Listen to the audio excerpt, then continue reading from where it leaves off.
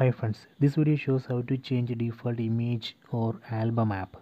Open settings, tap on this icon, settings icon, then go down, then select more settings, tap here, then select permission management, then select default app settings.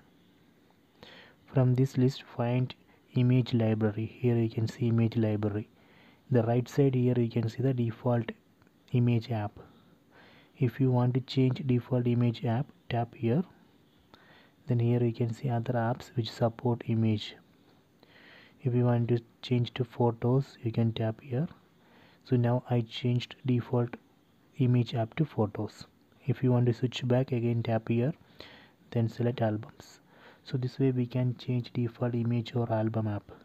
So I hope you enjoy this video.